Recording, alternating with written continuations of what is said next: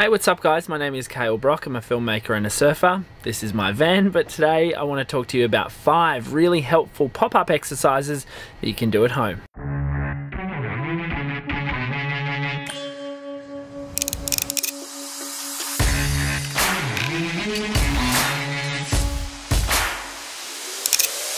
If you're new here, my name is Kale, I'm a surfer and a filmmaker, and here you'll find all sorts of epic surf content like tutorials to help you surf better, important reviews and more. So subscribe down below and join me on Instagram at Kale's Broccoli.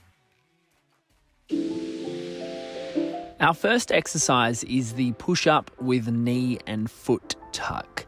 This is a great one to rewire the musculature and nervous system for those surfers who constantly pop up to their knees before actually standing on their board. Now, to start off with, I want to see some good back integrity here, nice and straight. And the key movement is this tuck of the knee under the body using the same foot you bring forward on the surfboard. Left for natural footers, right for goofy. And hovering that foot at almost a 45-degree angle off the floor, or just aiming for the knee to touch the opposite elbow. Now, importantly, I actually want to see the shoulder girdle begin to move at an angle during the movement, as this is an important part of the pop-up. Make sure you balance all this out by doing the opposite leg a little as well. Now we can actually increase the difficulty of that same movement by adding in a dynamic surface, the gymnastics rings.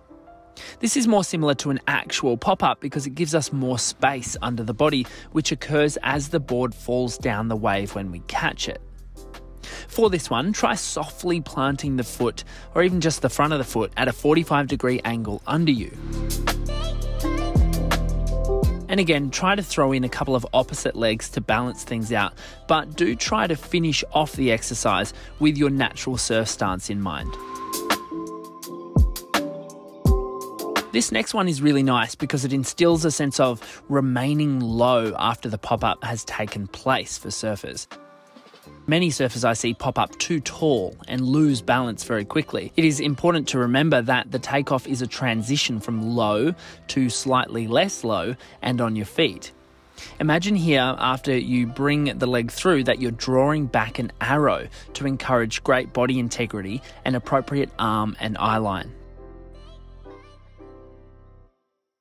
I really like jackknives because they create a nice stable hip structure and help us to create more space beneath the body for our pop-up. Importantly, on this one, I don't want you to swing the legs so far that you lose that nice curvature in the lower back.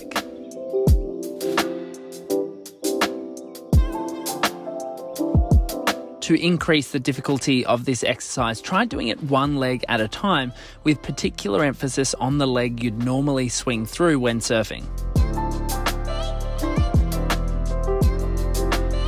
And finally, this is a nice entry-level one, downward dog transitions. This is great for those who are really struggling with pop-up mobility, just to calm the system down, open up the hips a bit, and to strengthen the arms. It's not quite a direct crossover to surfing's pop-up, but it does help loosen the body up and find some comfort in swinging the lower body under you.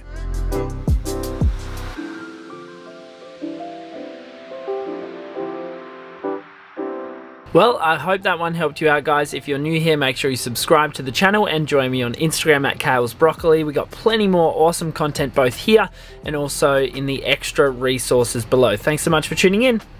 See you soon.